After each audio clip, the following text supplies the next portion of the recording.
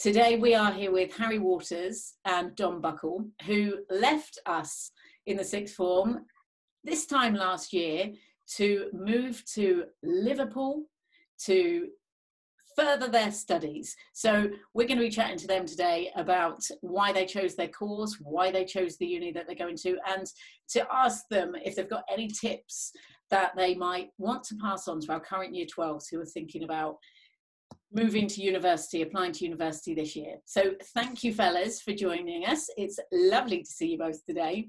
It's an absolute pleasure. Can I start by asking you both individually to introduce yourself, talk a little bit about your course and where you're studying. Harry, let's start with you. Okay, I am Harry Waters. I am studying mathematics with finance and I am studying at the University of Liverpool. Brilliant. What A-levels did you do at sixth form, Harry? I did maths, physics and history. Excellent. Across to you, Dom. Hello, I'm Dom Buckle. I'm studying sports psychology at Liverpool Hope University, also in Liverpool. And what I did psychology, geography and PE at A-level. So, firstly, when did you know that these were the subjects that you wanted to go on and study? And how did you go about choosing the course that you are now studying? Over to you, Dom. Okay, so, are you talking about A-levels when you say? No, your degree. When did you know that this is what you wanted to go on and do? Well, obviously, because I did psychology and PE at A-level, they were the two that I mostly enjoyed out of my subjects. So I kind of looked for a course which brought those both together, I guess. So, and then sports psychology does that perfectly. So I think I decided that. I didn't know that in year 12. I was thinking more physio in year 12. But then when I've just started to grow to like psychology more, that's when I chose sports psychology. I think it was about the start of year 13. But I didn't have a proper idea until midway through year 13, I'd say. Okay, and how did you choose the course that you're now on? I went on, I can't remember what website it is. I just searched, you can like put in the course you want to do and then what like your predicted grades and stuff. And then it shows you, it like ranks all the universities for that course. But I knew I wanted to go to Liverpool 100% because my mum's from there and I've heard it is amazing. So, and it has proven to be amazing. So yeah, that's mainly how I decided. Okay. How about you, Harry? Well, I had no idea what I was going to do when I started my A-levels. But at the start, I think in year 12, I was looking at going into like engineering, something like that. But as soon as I started physics A-levels, I knew that was not going to happen because it was so hard. Like, I found it really hard. So I started to look into other sort of areas of maths because maths has always been what I've been good at. So I wanted to stick with that, but I didn't know what sort of area to go into. And then I think in year 13, I sort of started thinking that just doing a pure maths course would have been too intense. I don't think I would have enjoyed that much. So I was looking into different areas I could go into. And yeah, I kind of just looked at finance because I thought it was a useful sort of sector to learn about and to go into. Like, it's always going to be a useful thing to go into in the future. So I kind of that's the main reason I chose to do it. I had never really done anything in finance before, but I just didn't want to go straight into maths just on its own because I don't think I would have enjoyed it as much. And actually it's proved, like, I'm glad I chose it because it's actually been really interesting. So how did you then, once you decided that finance was the path, how did you then choose the university that you're now at? Well, originally, my first choice university was Leeds because they had really good, when I went to see it, they had really good facilities and I really liked the city. And I didn't go to see Liverpool until like almost a year later. I think it was like last March that I first went to see Liverpool. So I wanted to put those two as my top two choices just because I really liked the unis and because they had really good facilities for what I wanted to do. And yeah, I didn't get into Leeds, but I did get into Liverpool. So I'm really glad I went to Liverpool instead anyway. So did you put Liverpool as your insurance choice? Yeah, it was my second choice. And what are you enjoying most about the course? About the course? I'd probably. I reckon it's actually. I like having the finance on the side as well as the maths, because actually it means that I'm not always focusing on the same things. I have another thing to come to as well. So I think doing a course where you have two different things is actually proven to be really interesting, because that's good. it means that you have you can apply a variety of skills and like different things. But also I think meeting like all the new people on my course as well has been really fun. I've got a good group of people who went to Barcelona with my math society, so that was fun. So and, yeah. the Maths Society gets to go to Barcelona. What did you do in Yeah. Barcelona that Well, relates to maths? whenever I tell people that I went with the math society, they think like, oh, you went and did like loads of sums and stuff. You were just going there to do math stuff, and I was like, no, like all we did was go there and like basically went on holiday. But it was just for people who do maths to go and get away and like meet other people who do maths over the 3 years. Like I met third years, second years who were doing the same course as me. So Brilliant. it was a good way of meeting new people and getting to have a good time in Barcelona as well. So before I go on to you, Dom, one more question for you, Harry. What are you finding challenging about your course? The actual maths is hard. It is hard. Like, it's that is it. It's really hard maths. I'm sure you told me at some point that are you one of the only people on your course who didn't do economics A-level? Probably, and also further maths as well. I never did further maths. Okay. And there's quite a few people who didn't do further maths, but that is also something that has like made the maths a lot harder for me, because a lot of people studied the stuff that we study at uni in further maths. Okay. So that's interesting. It doesn't mean that if you haven't studied further maths, you can't go on to a maths course, because you can. Yeah. Just a bit harder. Okay. So Dom, what are you enjoying and finding challenging about your course? Well, the things I reckon I'm enjoying the most is with my course. Obviously, psychology is all about experimenting and research and stuff like that. So on the side, they do these they're called Sona credits. So, and you have to get 25 by the end of the year. But I actually really enjoy them. So you sign up to participate in. Because obviously all the lecturers are psychologists themselves, so they're always researching, and so they've always got like experiments going on. So they use us first years as participants for their studies. So it is really interesting. Like it was stuff like I was put in like a pitch black room with like a black bag thing over my head, so I couldn't see a thing, and I was just staring at a computer screen straight in front of me, and you had to like click. It was all about reaction time. So like when you saw a coloured dot come up, you click one letter and something else like that. It's just like really random things that you just would have never done before. I'm just really enjoying stuff like that. Excellent. But yeah. What have you found challenging? What have I found challenging?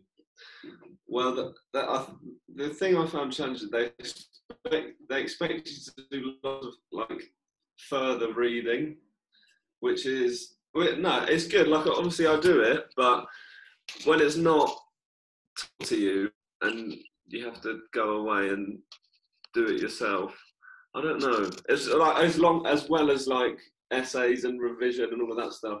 So, the extra reading I find I don't have much motivation to do it, but I do always end up doing it. Okay. Most of the time. Yeah. Okay. So, in terms of a day at uni for both of you, obviously at the moment it's not normal, but before we went into this situation, what did a normal day and a normal week look like for each of you? What about you, Harry? So I'd normally have at least one lecture or tutorial a day. Yeah. So I'd be in uni every day, but it would depend what time. So sometimes I'd have 9 o'clocks. Other times I wouldn't start till 2. So I'd go to a lecture, take notes, stuff like that, and then so that's in lectures, and then tutorials will be like smaller groups where you have specific tasks to complete, or or you'll have like seminars, which again is like smaller groups. But I had homework to do every week, like to hand in each week. So I'd sometimes go to the library afterwards and like do my homework for the week, or I'd just go back to my flat and just chill out. So how many hours did you have a week? I think about 10 Okay. hours of actual, like I had to be in uni. Yeah. But I And think, how many people were on your course or are on your course? well, it's I don't know, it's hard to say because that I share a lot of my lectures with people who are just on the maths course. Okay. Because obviously we study similar things, but then people doing actual maths and finance, I'm not sure. There's probably about 300, something like that, a few hundred. Okay. But it would be hard to say, to be honest. Okay. How about you, Dom? Well, I'm similar. I had 12 hours contact time, I think, first year, which I think that decreases second year. But anyway, in first year, so I think I drew the short straw. Actually, I had a fair few 9 a.m. starts. Like four times a week, I had to be up for a lecture or something at 9 o'clock. But then, I feel so bad for you, Dom.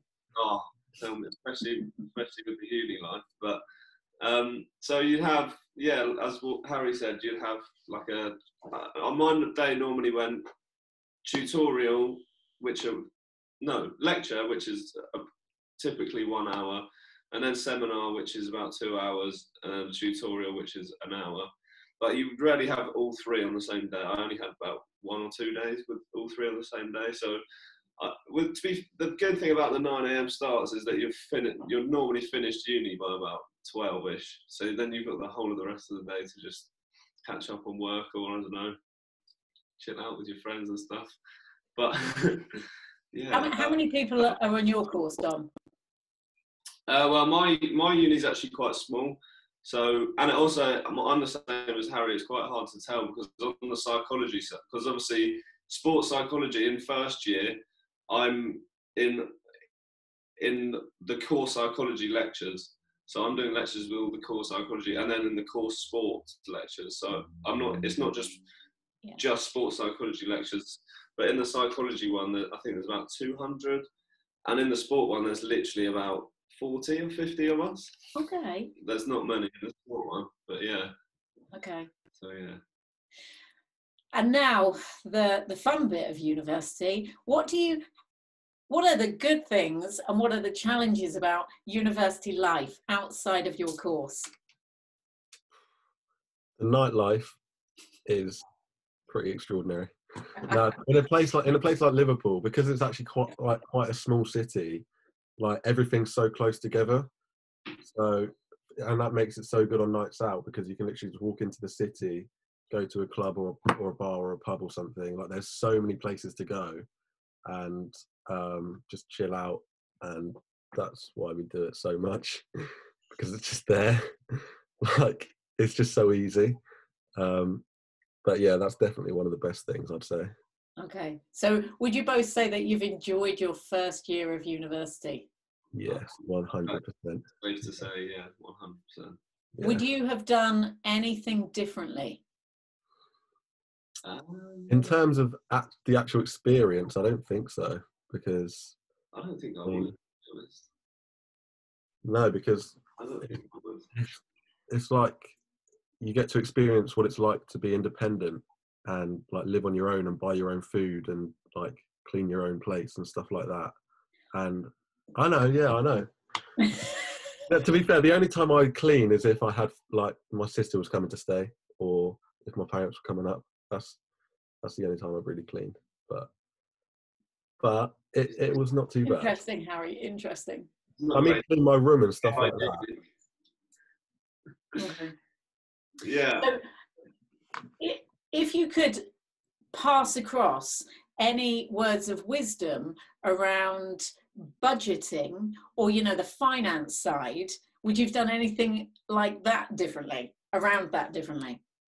I'm quite happy with the way I did it, to be honest, because when my student loan comes in, so obviously you get a sum of it at the start of every term.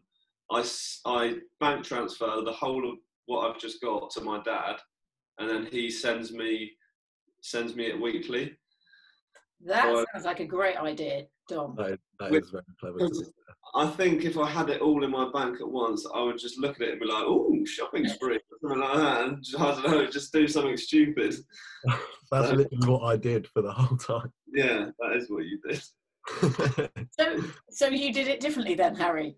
Well, yeah, because I just had my whole lot in my bank account, and I had a mental plan of like, this is how much I can spend a week.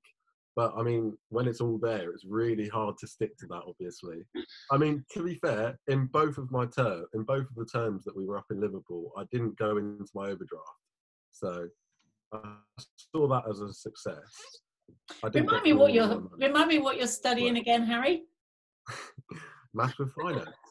Maths and finance. Yeah, so I've been budgeting and I didn't go into my overdraft. That's a success. I didn't even have to get an overdraft. Yeah. Oh. Yeah, Steve, budget, Harry.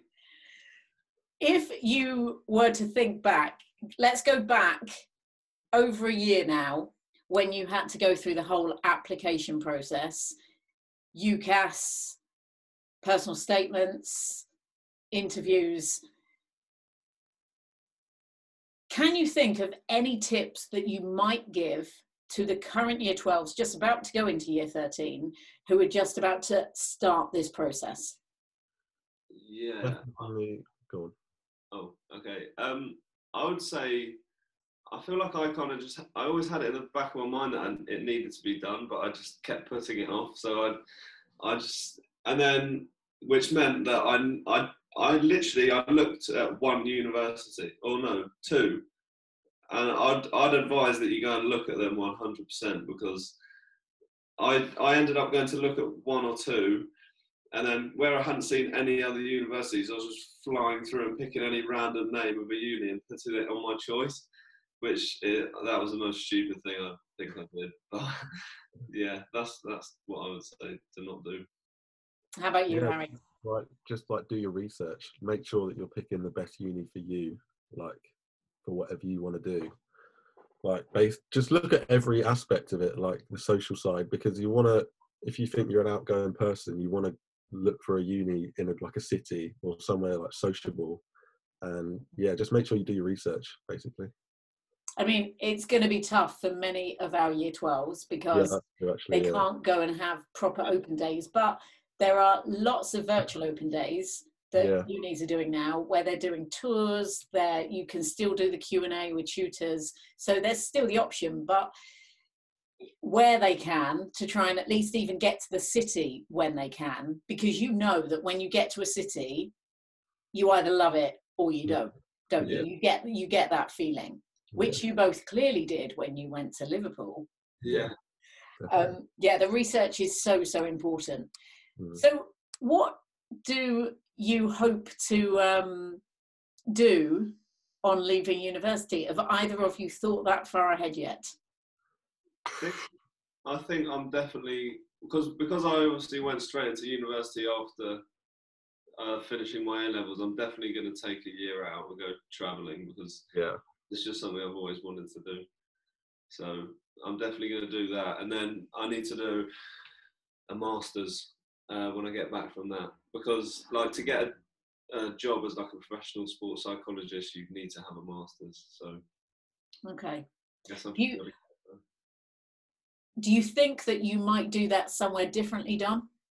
Yeah, oh yeah, definitely. I think I'm going to go to maybe Loughborough or somewhere like that, like somewhere where it's like top for sport and sports psychology and stuff. So yeah, and I think when you're doing a master's, you'll be focused a bit less on going out and stuff like that. So it won't really matter too much, but you never know.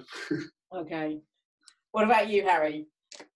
To be honest, I have no idea what exactly I want to do. I mean, again, the same as Dom, I'm definitely going to do a bit of travelling before I find myself a career. But I think the more I've like gone through this year, like as I've carried on with my studies, I think it's becoming more clear that I'll go into something in the finance sector, because that's the area that I've enjoyed studying the most, and I think it's what I understand the most, and I think I'd do well in that sort of area. But I've got no idea what exactly I'm going to do, to be honest. Okay, but I guess you've still got 2 years. Exactly, I've still got a lot of time. yeah, I think, yeah, I'm not in any rush, to be honest. Yeah. But you're both glad that you took the university route. Oh, I yeah. am very glad. It's such a good experience. Couldn't imagine life without it now, to be honest. Literally, because you meet so many new people, and Yeah. we know people like all over the country now, and we've got You know, people from different countries. literally. I don't know, yeah. Definitely, I'd recommend it 100%.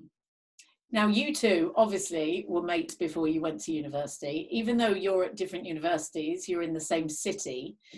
How do you think it would have been different if you'd have gone to a university and you knew nobody in the city?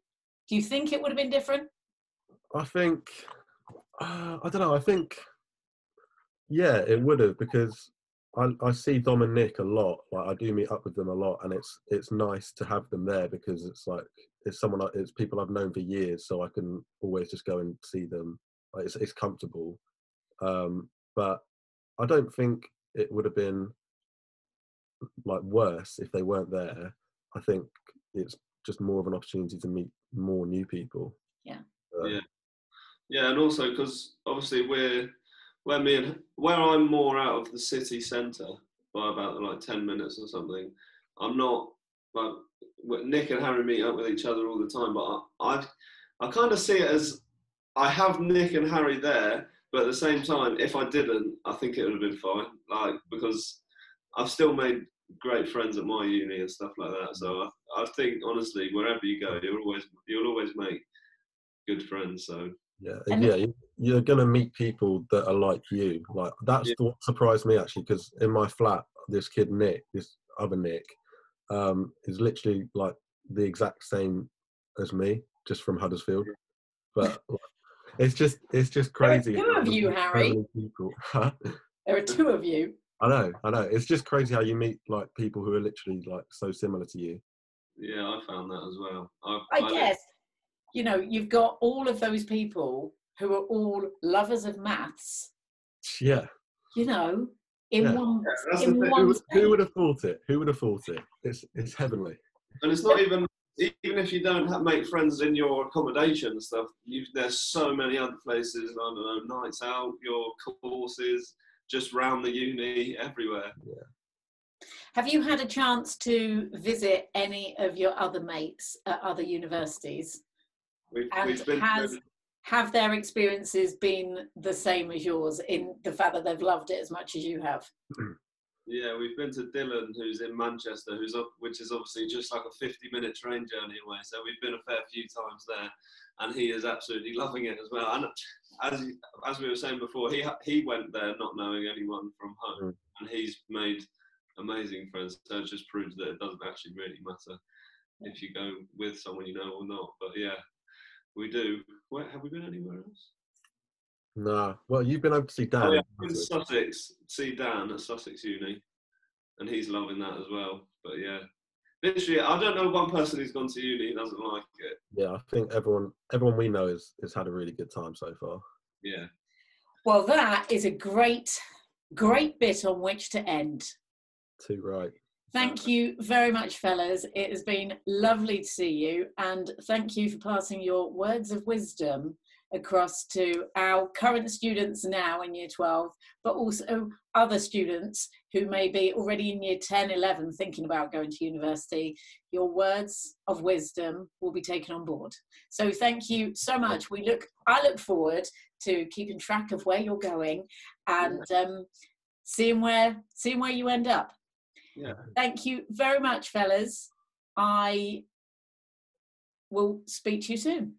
Perfect. Good to see you soon, Claire. Bye-bye. See ya. Bye.